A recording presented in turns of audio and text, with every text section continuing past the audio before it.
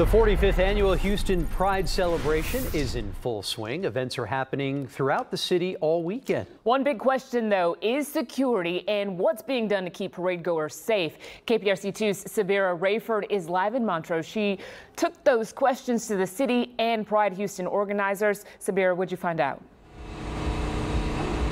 Candace, Andy, now this is where organizers are asking people to hang out and spend the beginning of the Pride festivities right here with their restaurants, the bars, to keep cool. Now, they also told me safety is a big important issue here, but as well as security.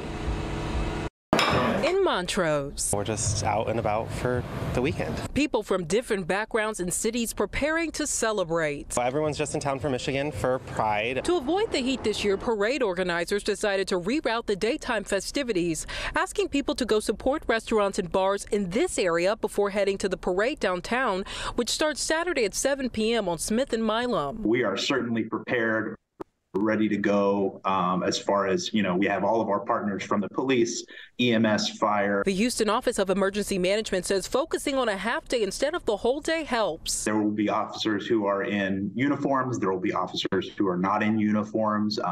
Multiple departments that are there to, we coordinate with to make sure everyone's on the same page. Organizers say in total, 26 agencies are involved in keeping the event running smoothly. If there are threats, if it was made on social media, for example, that's just a hypothetical, but we have, there are resources that monitor those things and that can identify them, determine their credibility, and act on them if necessary. Parade organizer Kendra Walker says their message is clear. This year's Pride Parade is called All We Need Is Love, and because love is the antidote to hate.